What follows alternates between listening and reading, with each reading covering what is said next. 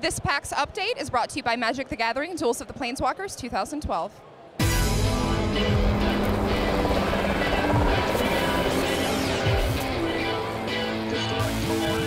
Well, hey guys, here we are. It is the last day of PAX. It's the final stretch, and I'm exhausted. I'm pretty tired. I got that Joan Rivers voice thing going on. Yeah, it's coming back though. You were pretty bad this morning. I sounded like Duke Nukem. It was terrible. Anyway, PAX was incredible. We saw a lot. Tara, tell me about a video game. Borderlands 2 is a video game that exists and was here, not playable. We had a video review kind of thing go up yesterday, so check that out on our YouTube channel, but people were actually pretty angry that we couldn't put gameplay footage in that, and I was like, really? Like, they won't let us. If we put gameplay footage in it, they won't invite us back again to see it. But they took us into kind of a dark back room there and basically raped our eyes with awesome Gearbox gameplay does that. footage. They like bringing you in dark rooms and doing stuff to your eyes. I think it makes you like the game. And then they like to tease you by not letting you put it on the internet. So it looks pretty much to be a step up from the original game in every way possible. They've revamped pretty much every system in it. Guns, enemy combat, everything. Even the cars now can fit up to 4 people in them. So I heard that's something really cool. about a baby. Is it true there's a baby in it? There is not a baby in it. I'm pretty sure there's a baby in it, Tara. I accidentally said there was a baby in it because it looks like a baby, and then people jumped on my fucking throat for it. Well, speaking of throats and babies, I played Skyrim, which has nothing to do with throats or babies. What can I say? It was everything I hoped it would be. It was everything I expected. Oh my God.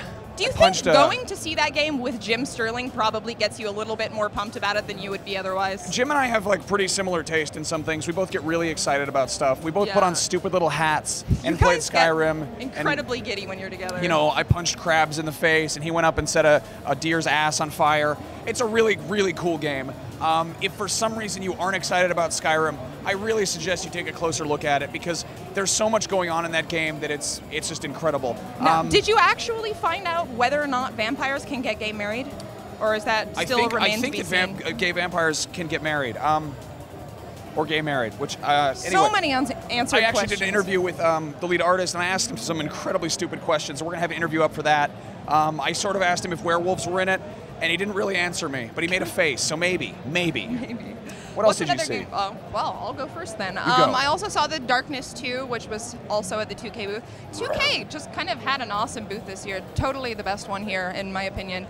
Yeah, the quad wielding stuff that they showed off, where you can like grab stuff with your left tentacle and like slash up with your right one, and I think it's gonna like really amp up the gameplay and kind of give you an entirely different experience. And I liked the first game, and I think I'm really, really gonna like this one. What's another game that you saw that you were excited about? Because, you know, Skyrim. Yeah, as you guys all know, I'm a big Aliens nerd. Jim and I are both really stoked on that. Colonial Marines is going to be huge. I was really excited about Aliens Infestation, which is a Nintendo DS game. It's basically Super Metroid with aliens and lots of gore and some swearing, and I'm told there's butt cheeks in it. It plays fantastically. It comes out in October. And I mean, I've never really considered pre-ordering a DS game before, but I think I might do that for this. It's great. I was kind of bummed out because they didn't have like a proper booth for it. They had a dude with a DS with him, and you just went over like, hey, can I play? And he's like, okay. And then Jim and I sat there playing it like a couple of children on a playground. It was wonderful. I really, Aliens Infestation, check it out. It's gonna be cool. Did you get a chance to check out WildStar? Yeah, I saw some WildStar. You played it. What did you think? I got to play it for a while, actually, and there was a guy who was a designer on the game kind of standing next to me the whole time, so he was kind of like narrating me through it. It looks amazing. Like, if you guys are into World of Warcraft at all, you should really check this one out. Like, it's going to be kind of on that level, I think. You're a big fat WoW nerd, so the fact that it impressed you, that says something. It's true. I think, you know, like, I'm not a huge fan of the lore in WoW. I'm just more in it for, like, level grinding and stuff, which a lot of people, I mean, personal preference here, but I think this game is going to be really good. You mentioned that the quests, they're very light. They, I mean, description-wise, it's limited to what, 140 characters? Something like that. He said 140. I don't know if it's that exactly, but basically, like every single one of your missions is like the size of a tweet, basically. That's hilarious. So, you know, which is good if you're like me and you can't read. What else did I don't know. What was the biggest surprise? I was actually really surprised and blown away by Lollipop Chainsaw, which, I mean, yeah, just you were based skeptical. On I was kind of skeptical. I like Suda 51, but sometimes his games are almost too weird. No More Heroes has that part where you play with your cat. What the hell is that? This actually seems like they kind of focused on it. They're kind of keeping it straightforward.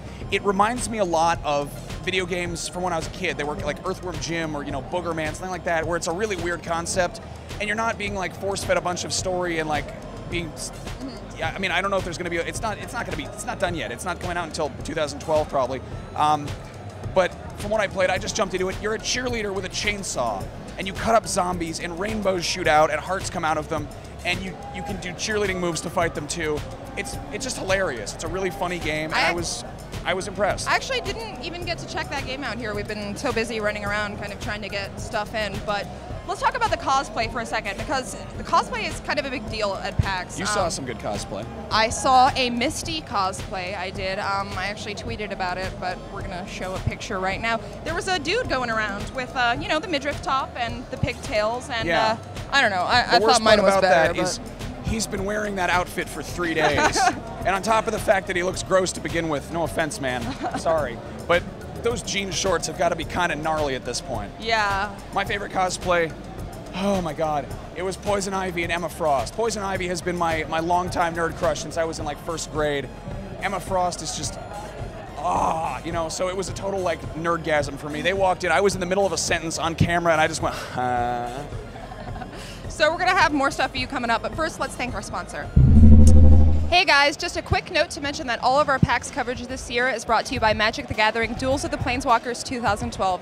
They've got the full version of the game up right now on XBLA, PSN, and Steam, and I really can't recommend checking it out enough. They've got a free demo up, so if you're not sure whether you want to check it out yet, it's great for learning. It's got an awesome tutorial for beginners, or if you're a seasoned Magic veteran and you just want to perfect your craft. 2012 is a great updated version of the original game. It's got new deck managers, it's got an enhanced co-op mode, and it's got the new arch enemy mode, which allows you to play against 3 different people as a super powerful creature. And they're going to have an expansion pack coming out on September 14th of this year that actually lets you play as the arch enemy. So be sure to check those games out. They're a lot of fun. I really can't recommend them enough. So we're back, guys. PAX is a huge community thing. That's it's kind of incredible, right? Yeah, I mean, that's what it is. The Destructoid panel was a big thing that we did. I was on it. You came up and kicked me in the balls at one point.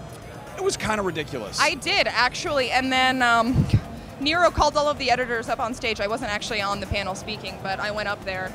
And I don't remember how it exactly happened, but somebody, I think it was myself, suggested that I kick you in the balls. I mean, this is stupid. To describe it is not doing it justice. You guys who couldn't actually be there, there will be a video of it sometime soon, but I wound up just covered in cake.